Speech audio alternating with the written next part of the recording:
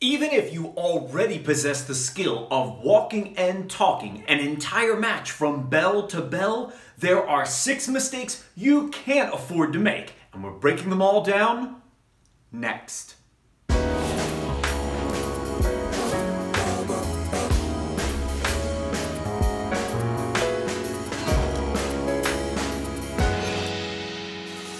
I'm Mike Quackenbush, and this is Till We Make It. If you are passionate about the craft of professional wrestling, and you're never done learning all about it, then you've landed in the exact right place. Go ahead, join the Till We Make It tribe. Subscribe down below, or if you want to take your participation and support of Till We Make It to the next level, consider joining our community over on Patreon. There's a link down below in the descriptus. This week, I posted up an exclusive video just for my patrons about the economy in professional wrestling no one seems to be talking about. And recently, I've even uploaded footage from an in-ring seminar I taught all about submission holds. There's so much awaiting you over there, and you can unlock it all, including access to our private Discord for as little as $5 a month. Today, I want to talk about some mistakes you cannot afford to make while communicating with your opponent in the ring. And in most countries, communicating in the ring is part of performing pro wrestling. But getting it right is a lot trickier than most people imagine. The first mistake you can't afford to make while communicating in the ring is calling more than 3 or 4 movements in advance. The human brain just isn't going to retain a gigantic string of movements the very first time that they are heard. Now, if you have the chance to go over them multiple times, well, maybe then you could get away with a longer string of movements. But at a maximum, you might be able to get away with drop down, leapfrog, duck the line, O'Connor roll. That to me seems like an acceptable string of movements to be calling on the fly while you are communicating in the ring.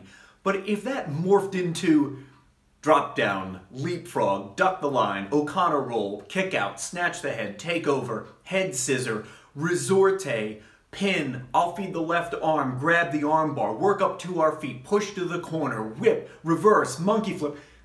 I don't think anybody could possibly retain that number of movements on the fly. So try to restrict what you're calling to just the next 3 or 4 movements at a maximum. A pro tip for you: if you rely on calling things in the ring, I would practice calling through your teeth. That way, someone who's a very astute lip reader will struggle to pick up what is being said in the ring. And there definitely are fans out there looking for exactly that. They want to understand how the magic trick is being performed rather than appreciate the performance as it is presented. And it is our responsibility as professional wrestlers to mask that communication from the audience, because it shatters the illusion of conflict. If we expect fans to suspend their disbelief while they are enjoying pro wrestling, we cannot shatter the illusion of conflict. And seeing 2 people talking in the ring does exactly that. So I would practice talking through your teeth. It's fun and awkward. The second mistake you can't afford to make while calling spots in the ring is thinking that your usual method and volume will work when performing with someone whose hearing is impaired. And that most common impairment in professional wrestling is this tiny little sensory deprivation tank, a mask.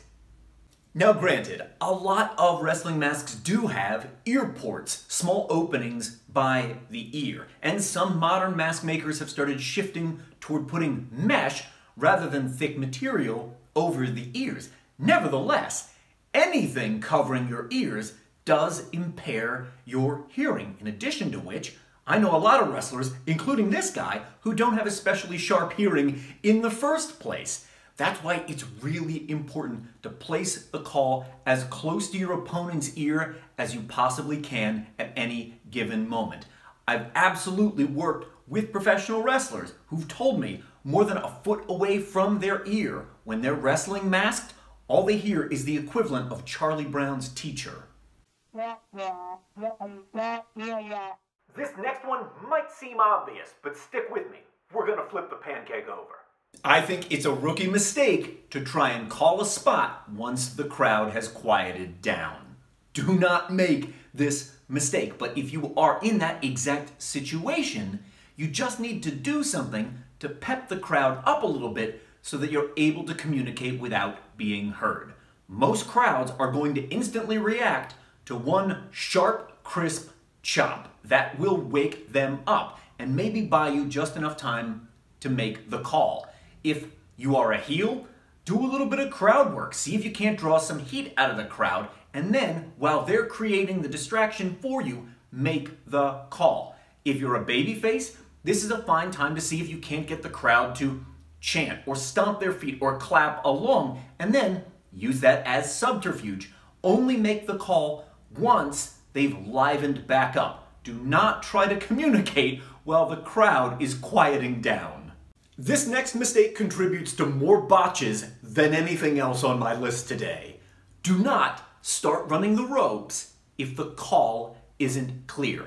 If you've not heard the spot, if you don't understand every piece of it, don't just start running the ropes at 1,000,000 miles an hour, because you're only going to have a split second to try and figure out what is being telegraphed to you in that moment.